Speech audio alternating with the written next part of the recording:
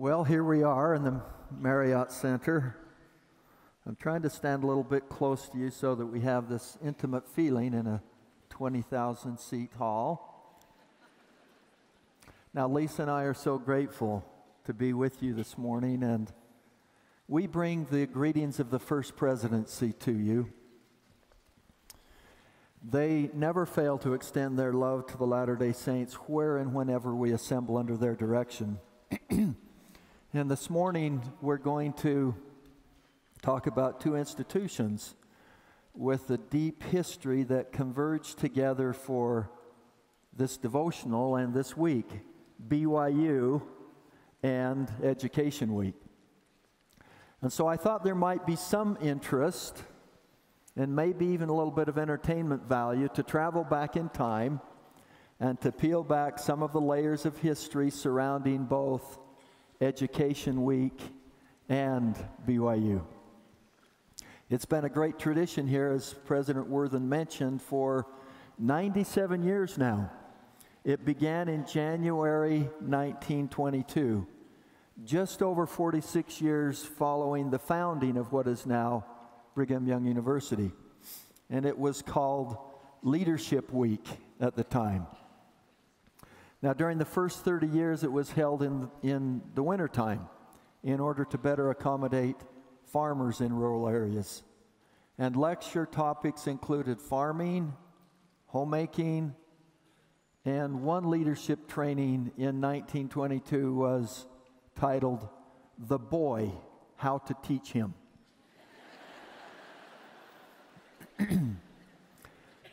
We remember my mother was a faithful attendee every year, and I've not forgotten those 3 or 4 days when she left every summer and was away in Provo, and immediately upon her return, being the recipient of wonderful gospel principles that were shared with her at Education Week, as well as others that always seems like it included job charts and trying to make us better children. I even remember when she came back with the idea of extending our food resources with soy additives to our meals.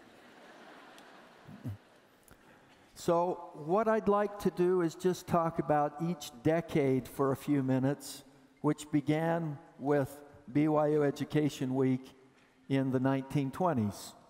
Things on campus were very different when Leadership Week began in 1922, with the entire BYU student body of 25 seniors, 30 juniors, 57 sophomores, and 184 freshmen.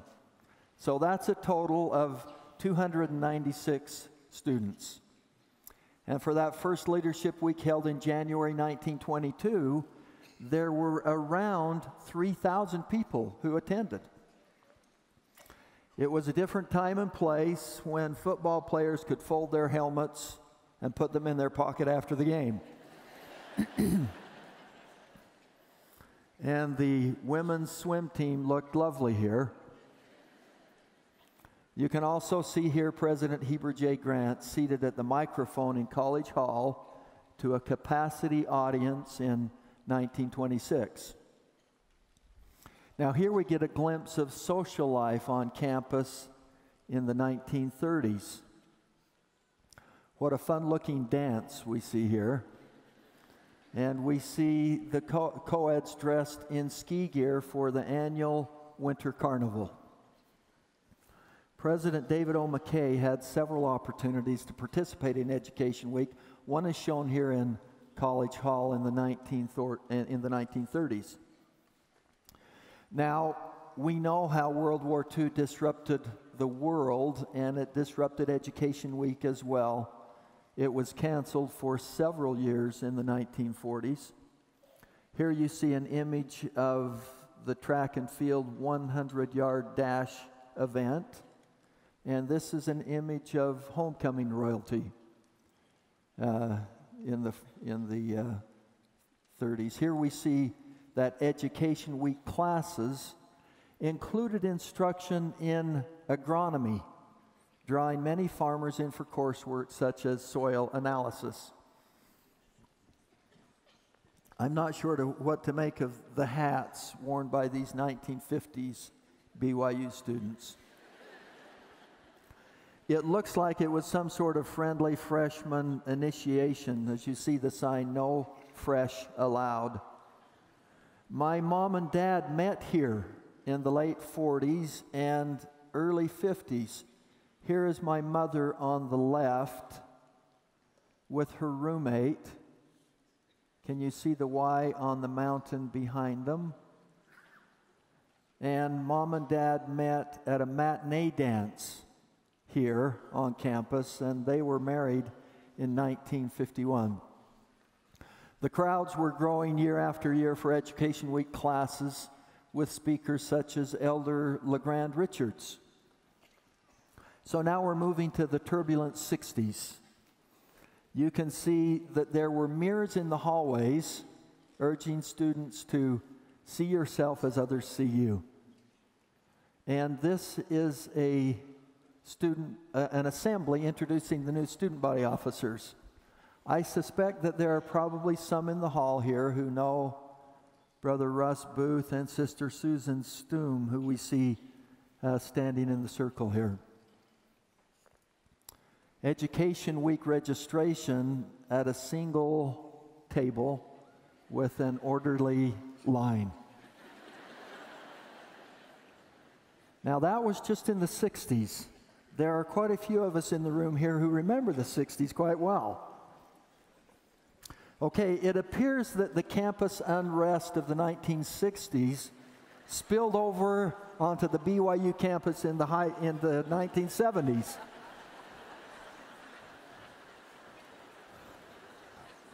Highlighted by this very important social issue of French fries.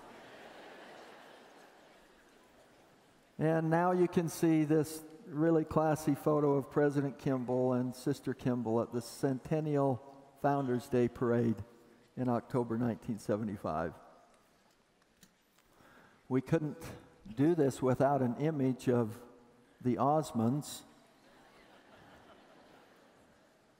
in their costume, singing One Bad Apple. And here's a cute young couple enjoying some of the ice cream at the BYU Creamery. And it was in the 1970s that Education Week registration finally entered the computer era. Okay, let's skip now forward to present day, what we see today with Education Week.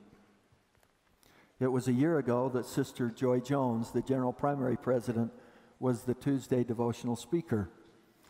And her address and other BYU classes, Education Week classes, were broadcast to many millions around the globe via various channels, including BYU TV, which now reaches 52 million households via Dish Network, DirecTV, and cable carriers across the United States. In a typical week, there are over 2 million views on these channels.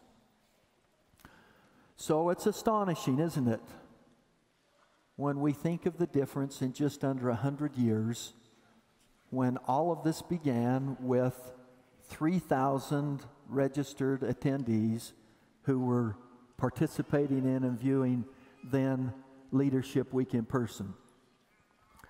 So part of the exercise that we just experienced just now was to highlight the ongoing restoration of the gospel.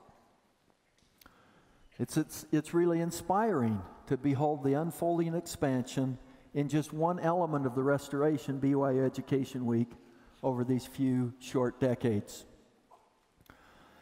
October last year, Lisa and I accompanied President and Sister Nelson to South America for his South American ministry tour. And during our final few days there, which ended in Concepcion, Chile, at the Chile temple dedication, I was blessed to be able to sit next to President Nelson during the final press conference and interview when he said the following. This is a global ministry. We're prophets for the whole world. All of God's children, not just the members of the church. So on this tour, we've talked to people in 5 different countries. If there are 200 countries in the world and more, 5 is such a small drop in the bucket. Yeah, we'll get around, but we'll still miss more than we'll touch, but we'll try. We won't give up just because it's a big job. We're just at the exponential phase of growth, yes, but it will continue. The Lord said, I will hasten my work in its time, and he makes good on his promises.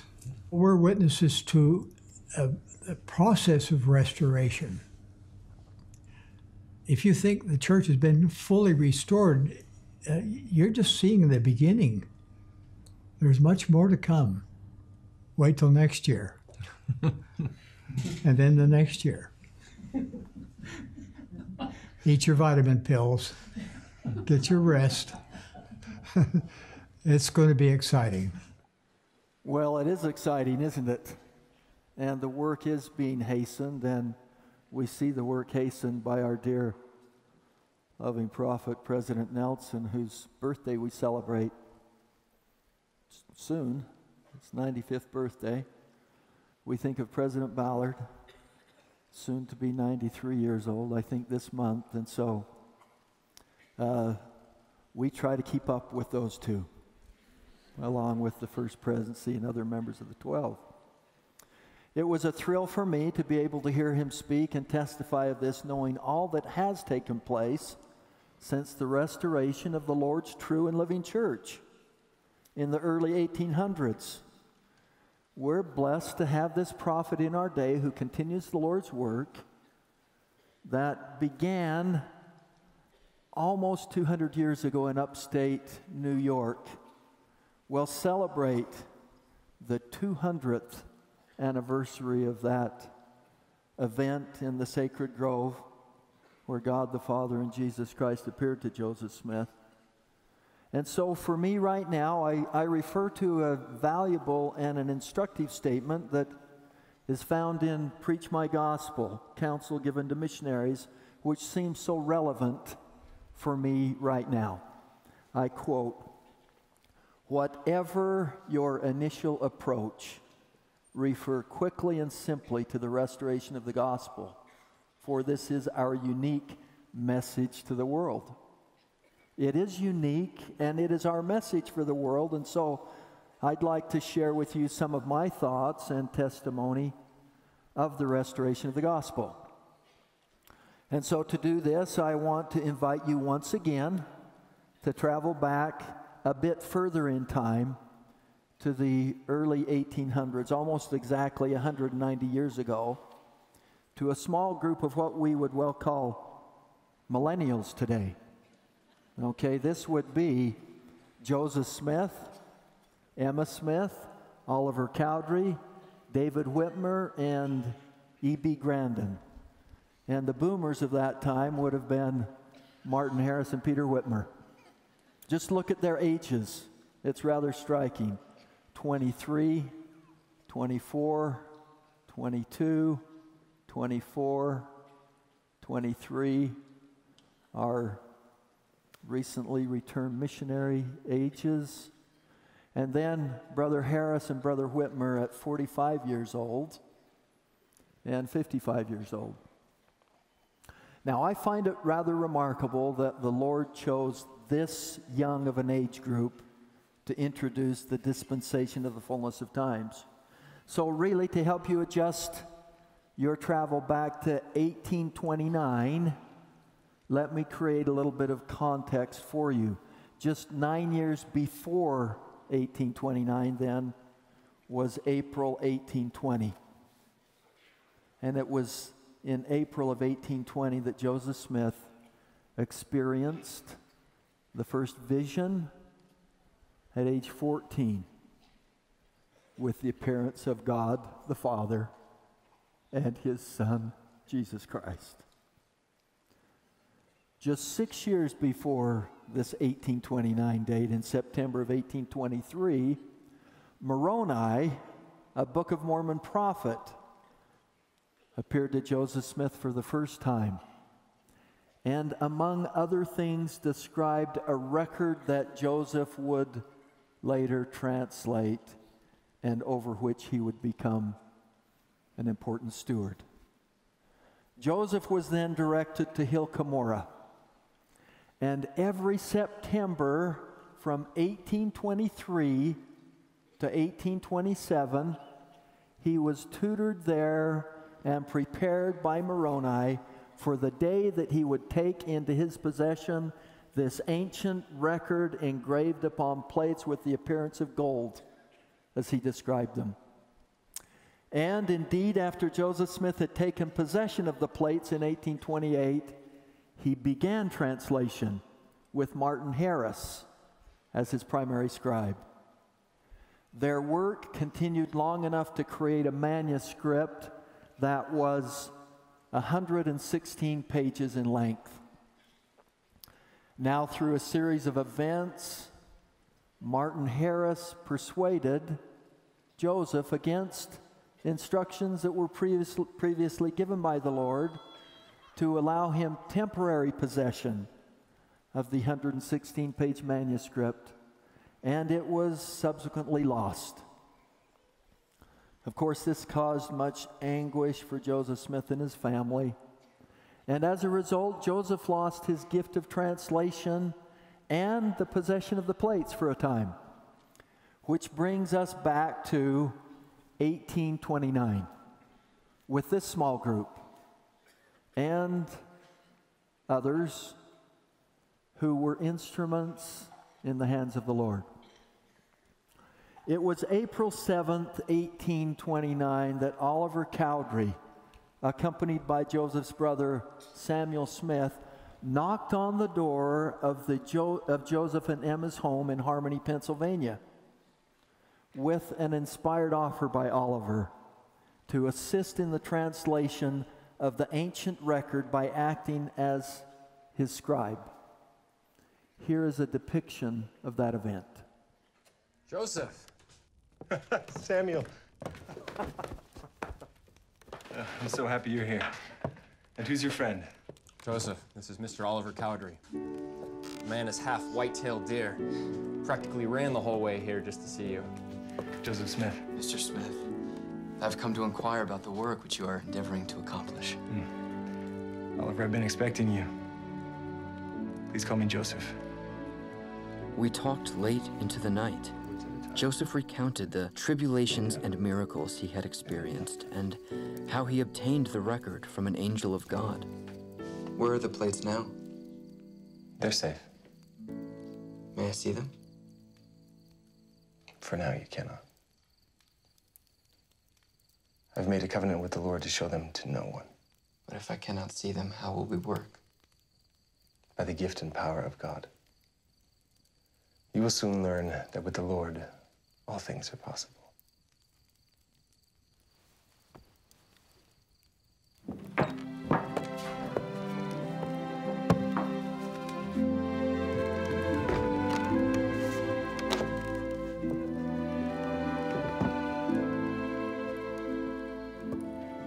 Shall we commence?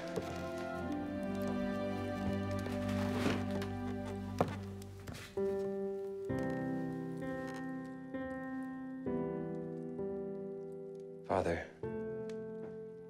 I thank thee for sending such a fine fellow to assist in this, thy work. We pray for thy Spirit to attend us. In the name of Jesus Christ, amen.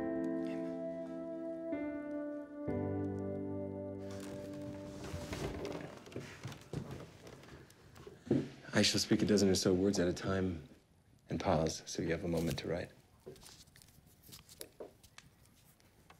And he shall be called Jesus Christ, the Son of God, the Father of heaven and earth, the creator of all things from the beginning, and his mother shall be called Mary.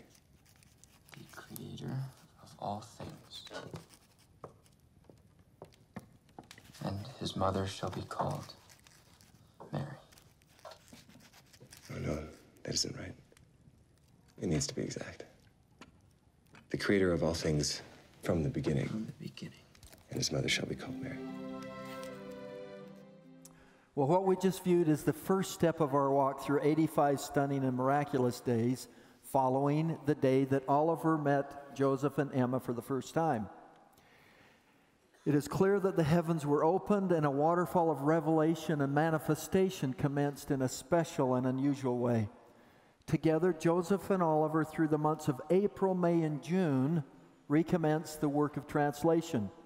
By June 30th, they completed the translation and recording of the Book of Mormon on 491 pages comprised of 269,510 words. Some years later, Oliver would reflect that these were days never to be forgotten. In discussing the translation, President Nelson said in 2016, quote, "How the translation was accomplished is not fully known because the prophet deliberately said little about that sacred task. Yet we do have a few precious insights. God prepared sacred objects to assist Joseph with the translation. Interpreters were buried with the golden plates. Joseph used the interpreters and other seer stones that the Lord provided in the translation process. Such instruments were used by prophets throughout scriptural history to translate texts and receive divine communications," close quote. So what we do know is what was done is an absolute miracle. Even in today's standard with modern tools of electronic dictionaries, word processing, machine learning, and translation, the pace and subsequent work product are almost unthinkable. President Nelson refers to this fondly as a miraculous miracle. Yet there was more. The 85 days of spring 1829 brought much more than translation and recording duties. Remarkably, monumental elements of the restoration took place in this time as well. These two required the time and attention of Joseph and Oliver, drawing them away from their translation efforts. Each of these activities have been carefully analyzed, and scholars believe that in reality, the actual time available for translation was just 60 to 65 estimated working days. So when one considers what other events occurred in April, May, and June, the translation is even more impressive. Here I've summarized some, but not all of the documented events which would have taken away from Book of Mormon translation time. Let's take a look. John the Baptist restored the Aaronic priesthood. Peter, James, and John restored the Melchizedek priesthood.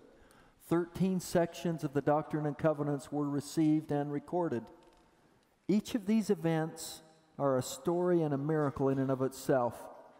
Here in film, we view a depiction of the miracle associated with just one of these miracles, the Lord's hand in setting up the relocation of Joseph and Emma to Fayette, New York, where David Whitmer lived with his parents, the Peter Whitmer family. This is a demonstration of how temporal, even seemingly mundane events occurred through miracles. David, a letter came for you today.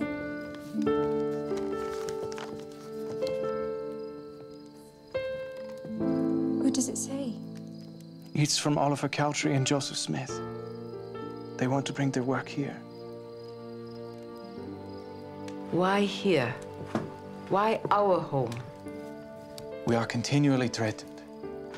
The Lord has directed us to ask if you would bring us into your home, where we might complete translating the plates without interruption. The days are so full, Peter. David, with so many mouths to feed, we cannot afford to lose any time. But Father, Oliver is convinced that this is the work of God. Then the good Lord will see that it is completed. Now is the time for plowing, not for bringing guests into our home.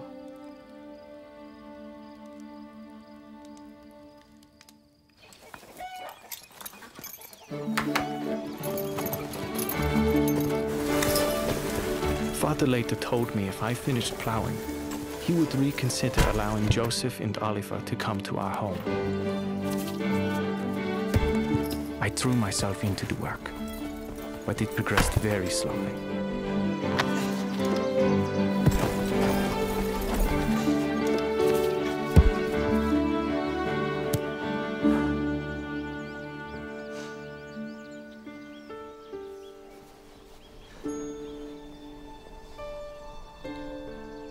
Lord, if this is truly thy work, prepare a way for us to be a part of it.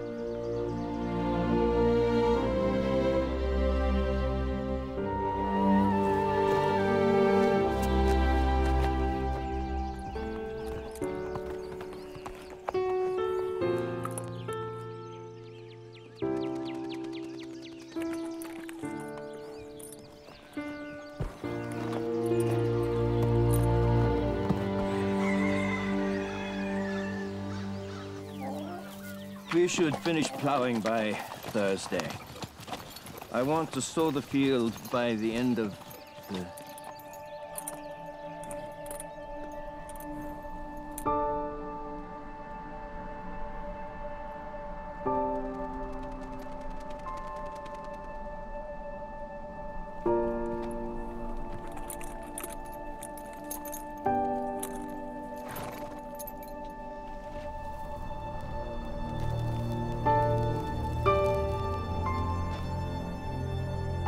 I prayed, Father.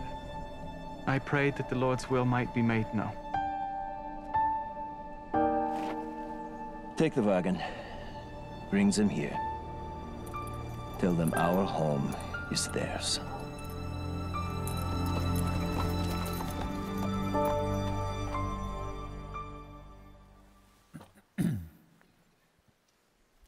This is one of the beautiful, less-known miracles of the Restoration.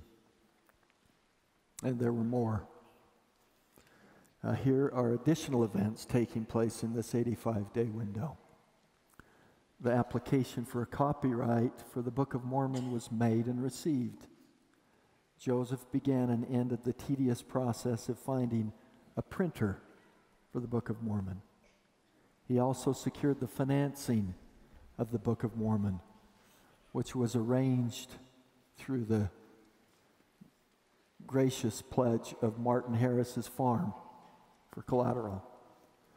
Finally, the long-awaited day for the 3 witnesses to view the plates with the angel, followed by the viewing of the plates by the 8 witnesses.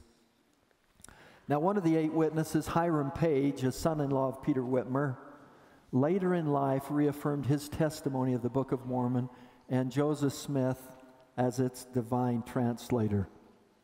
He said, "To say that a man of Joseph's ability, what at the time did not know how to pronounce the word Nephi, could write a book of 600 pages as correct as the Book of Mormon without supernatural power, well, it would be treating the God of heaven with contempt to deny these testimonies."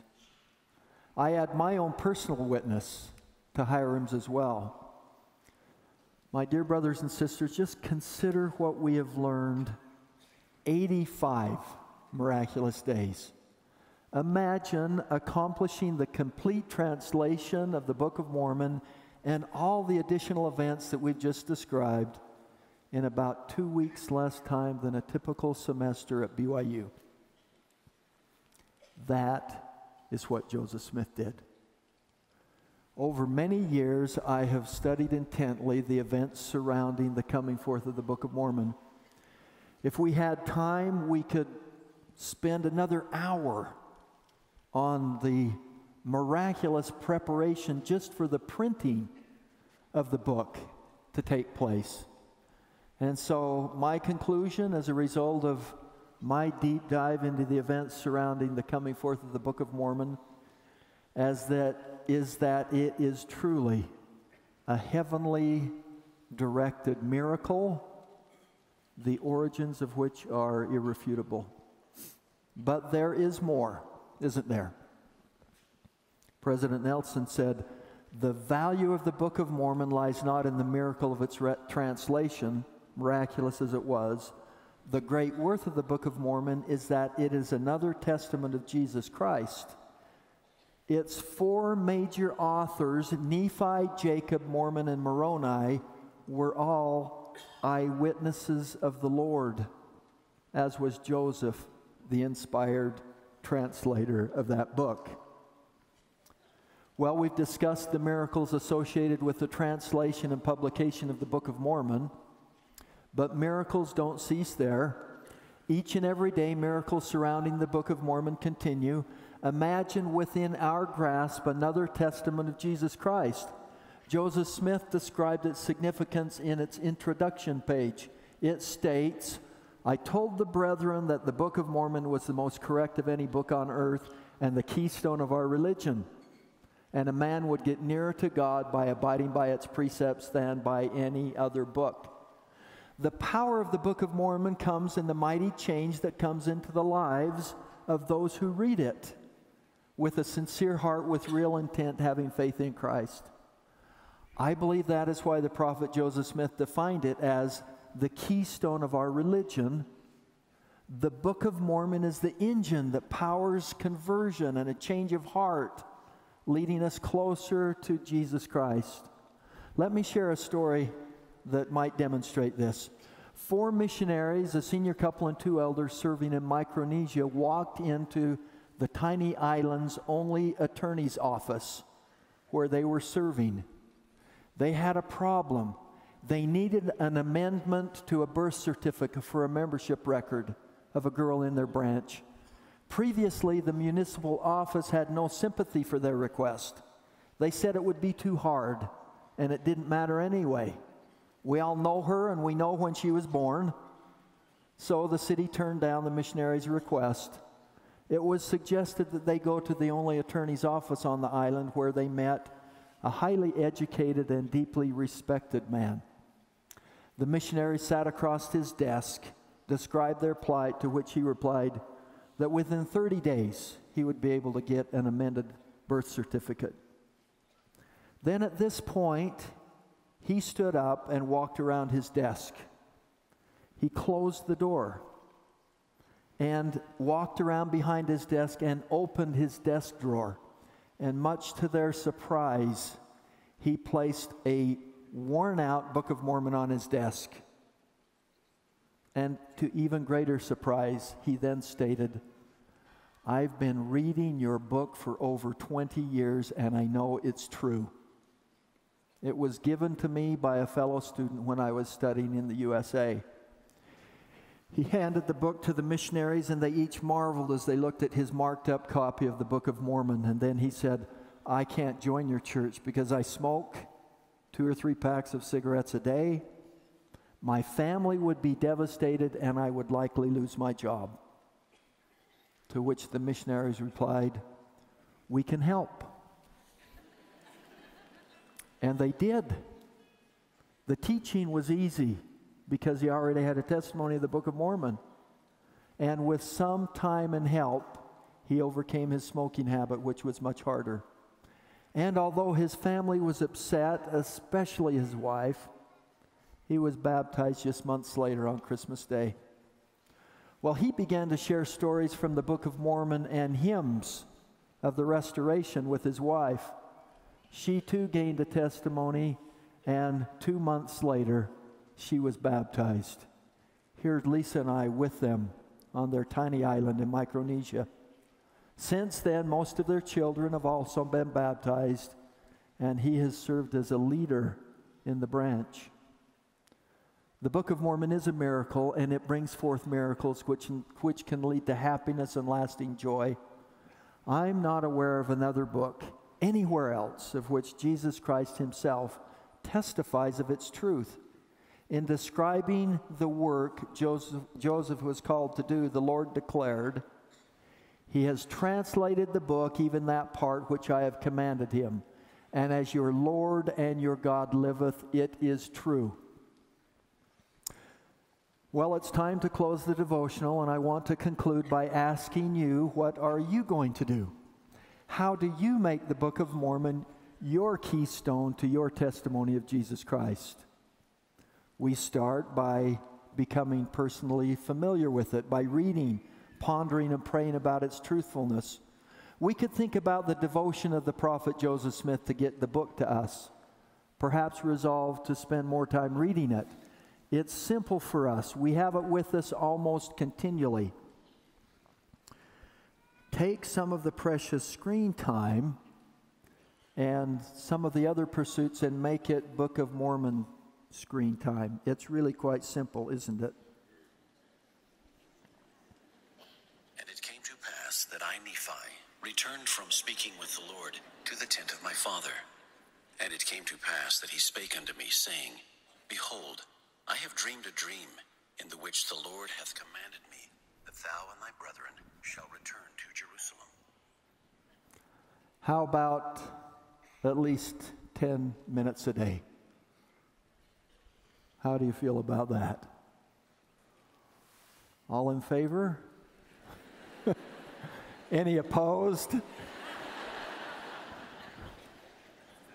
Well, I'd like to share my testimony with you by sharing the testimony of my fifth great-grandfather, Edward Stevenson, who as a 13-year-old boy in 1833 listened to and recorded the testimony of Joseph Smith, who came to his community in Pontiac, Michigan, and spoke in the old log schoolhouse.